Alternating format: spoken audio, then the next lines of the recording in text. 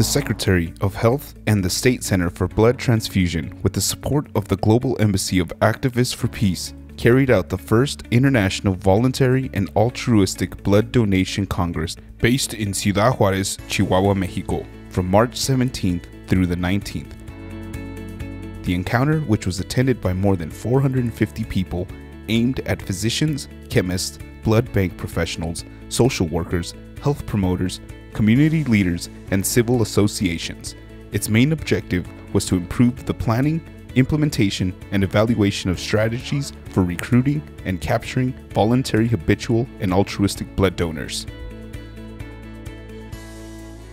During the first day, workshops were directed to staff promoting blood services, the first of which was in charge by Dr. Ana Lucia Cabezas, with a motivational talk of awareness about making contact with volunteer donors.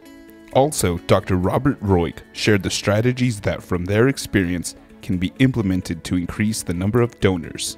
When this donor is the most valuable asset of our blood bank, and if you're a promoter, you're convinced of what life-saving work is. Every donor, every person is a key to your keychain. You have to distribute the collections in a rational way. You have to increase the number of collections in large populations. You have to include new collection points. What are new collection points? Well, for us, a group that has more than 100 people is a point on which we can act. Ruth Flores de Bermudez, through the presentation of the Educational Communication Program, PEC Life, pointed out the objectives and their implementation process in the family, community, educational, and organizational environment in Latin America. The institution elaborated an entire program, project, handbooks that are specific to each area, with activities, with strategies, with a step-by-step process, so anyone who is trained as a facilitator to go to a home. The second day of activities was held at the Cibeles Convention Center, with the master lectures that dealt with themes such as Where Are We Going?, Panorama of Voluntary Donation in Mexico, and the experience of the United Blood Services for Latin America. We have to incorporate educational and marketing programs aimed at the population and create a social conscience so that the blood is waiting for the patient and not the patient who has the concern to go and get the blood that they are going to be transfused.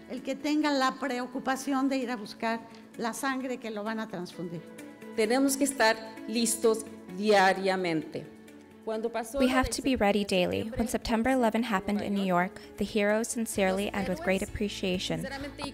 All who came to donate were appreciated, but the heroes were those who had donated 2 days before, 3 days before, because the blood was there when it was needed. There were the heroes, and the altruistic donors are heroes every day.